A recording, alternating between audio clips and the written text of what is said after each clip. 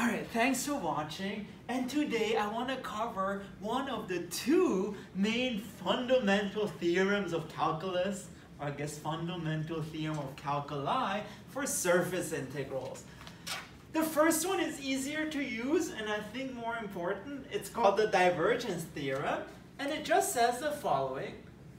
It says that if you take the surface integral of a vector field over a surface, and suppose the surface is like a closed surface that encloses some region E,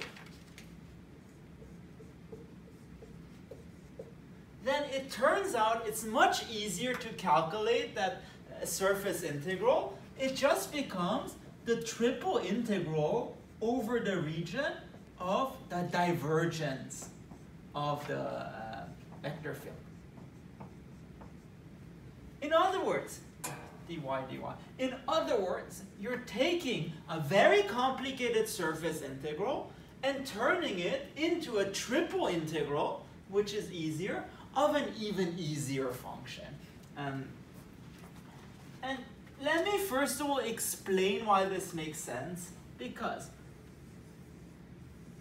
so again, suppose you have a surface and that encloses a region E. What is the divergence? It's basically a number that explains how much your vector field expands. So at every point, you have those little expansions, that's divergent of f. And the idea is if you add up those little expansions, you get the actual expansion of your vector field on your surface. And notice, this is just like saying f dot n, so it's just the same thing as saying f dotted with ds.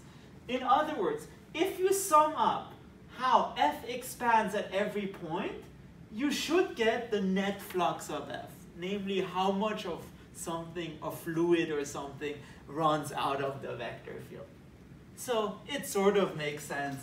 And of course, it's also just the analog of triple integral of f prime is equal to double integral of f, sort of, strictly speaking. So a triple integral of a derivative becomes a double integral of a function.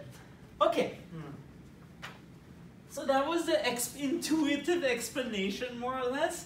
Now, let's see how great this is. So, let's calculate something very complicated. The double integral of f ds, where f is this really complicated vector field, 2x cubed plus y cubed plus z cubed, 3y squared z, and s is even more complicated. It's the surface, how can I say it? The surface between the paraboloid, so z equals to 1 minus x squared minus y squared, and the xy plane.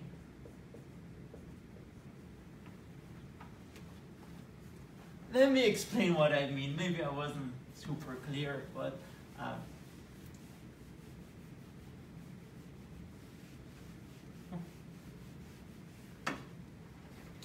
that's why a picture is very nice. It's so that we're all on the same page.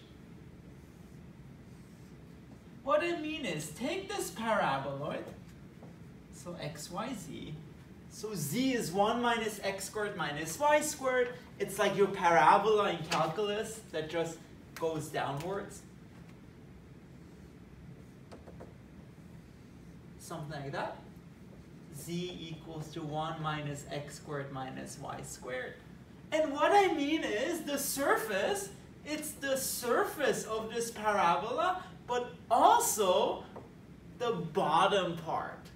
So if you had to calculate that surface integral, it would be a mess, because you would have this very complicated vector field, and not only would you have to do that, you would have to calculate the surface integral of two parts of that surface. You would have to calculate on this paraboloid, but also on the disk below. So it's very painful, and again, unless you like to torture yourself, I would not recommend to do that. Instead, let's use the divergence theorem. And you'll see it becomes much, much easier. So,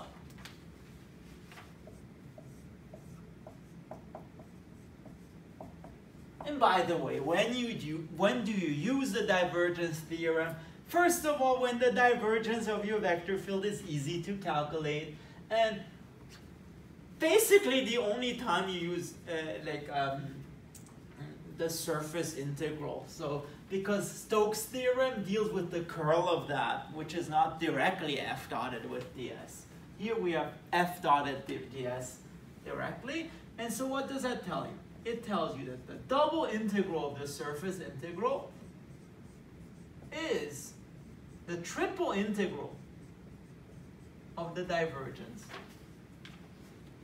Almost sounds like a burger, like, oh, we don't have the double burger, we have the triple burger. Yum. Okay, it's almost dinner time, I should eat. Anyway, and now, I never explained what a divergence is, but it's very easy. It's basically, you take the x derivative of this, plus the y derivative of this, plus the z derivative of this.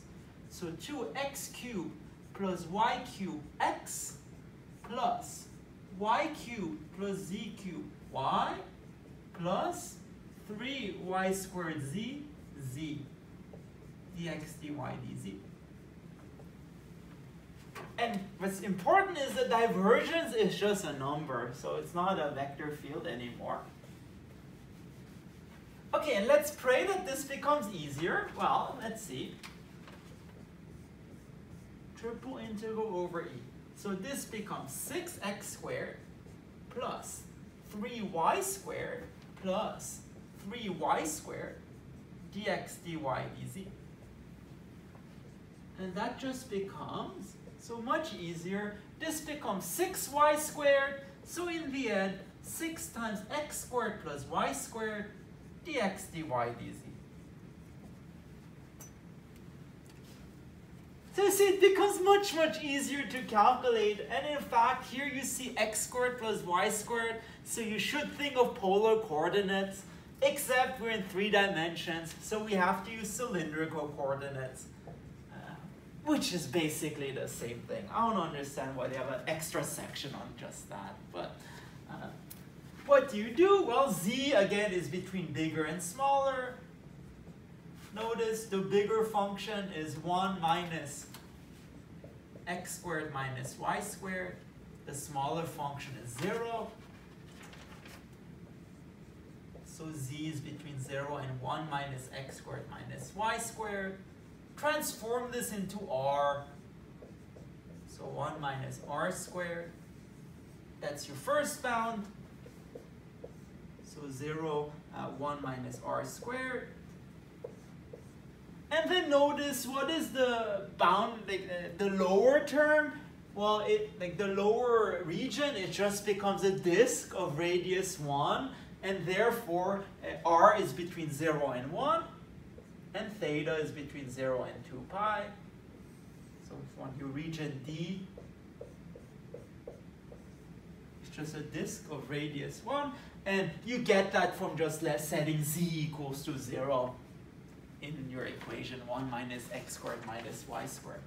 Okay, good. And what does that become? So x squared plus y squared, that's just r squared. And lastly, don't forget about your Jacobian, r dz dr d theta.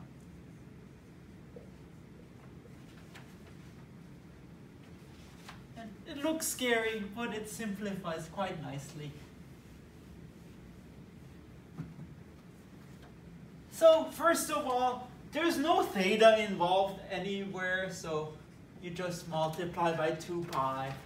2 pi integral from 0 to 1. We have our 6r cubed.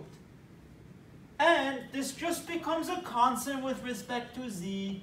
So you just write it as 6r cubed times this minus this, 1 minus r squared, and then just dr.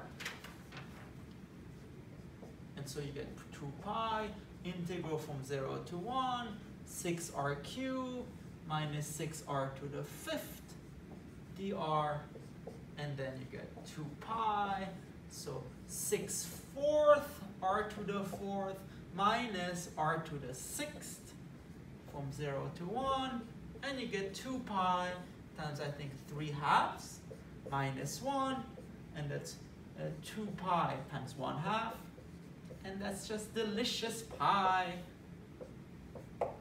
Woo! So, you see, I only use one whiteboard for this instead of using, 50,000 whiteboards had I done this, directly. But what happens then is simply the surface integral here just becomes an easier, usually, triple integral, which gives us a nicer way of calculating triple integrals and, the surface integrals. Triple integrals, well, it's a bit harder because you have to, write your function as a divergence of a vector field, and in general, there's no nice way of doing this. So this is nice, and also I think in applications that's very important. So, if you do more math, like PDEs, you use the divergence theorem many, many times. So. Alright, so if you like that and you want to see more math, please make sure to subscribe to my channel. Thank you very much. One more theorem to go. Get stoked.